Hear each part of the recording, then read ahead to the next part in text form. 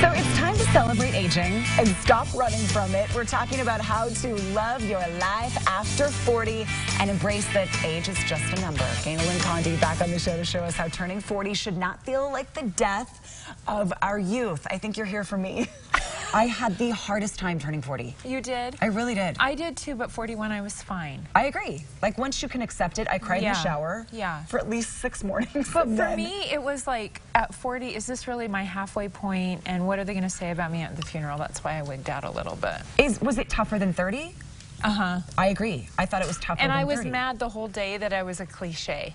And so we're going to bust the cliche today. Okay, let's do that. Okay, because I feel like sometimes, even driving into the studio today, there's a huge billboard, I won't say which company, what plastic surgeon, is like, look better because you have to look younger. And I think there's just that idea. And I'm not here to debate whether or not we should try to age gracefully, because I think that is everyone's choice. But I do think there's something really beautiful about age, and we're not embracing it. So we're going to talk about it. There is something about, and I don't know why that was particularly harder than another age for me. I don't know why, but I mean, 40-ish has not been as hard as that just number. 47, I'm fine. Yeah. Yeah, I'm fine. 45. There we go. This is what we're saying. So I would just say first on the outset, I think that as you get older, I'm not chasing around babies right now. I'm not awake all night with a teething baby. So I think, you know, the fact that we have a little bit more time as we get older is something that doesn't happen when you're younger.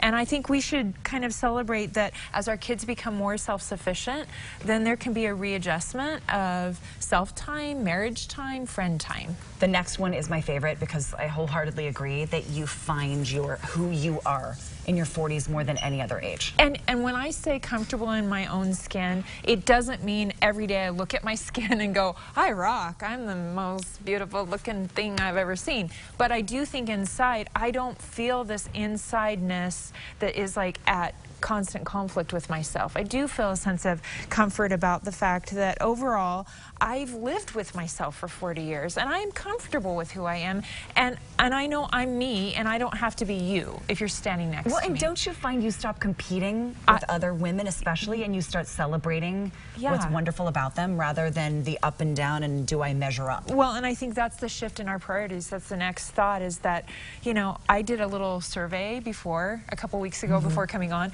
and it was like the most popular question I've ever asked on social media. All the over 40s were just like, I have the greatest friends now. I get to spend time with my grandkids.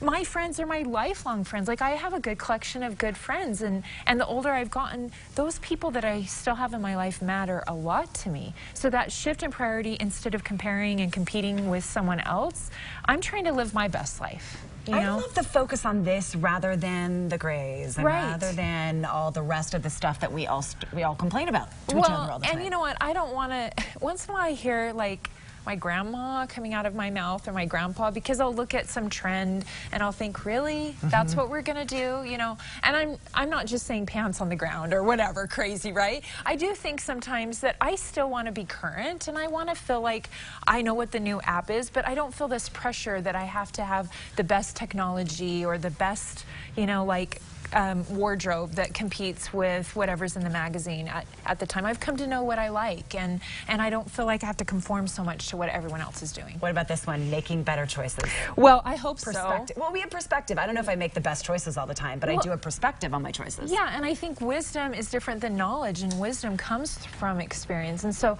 sometimes I have to be careful because I feel like I've met someone like that before. I've had that experience before, and I can play the whole story out before. So, but I do trust that also I can survive the bad choices. You know, when you're 20 and 30, sometimes it felt like the end of my world if I felt like I was going to fail at something. And now I kind of trust that, you know what, maybe I won't be perfect at it, but I trust the experience a little bit more. I like this one too. Let's wrap up with this one. You're still attractive. Come on. Well, regardless of the billboard. 50, 60, 70, I don't care what age you are. Well, and you know what, honestly, if confidence is the seed of real beauty, then women over 40 and men over 40 should be the most beautiful people on the planet.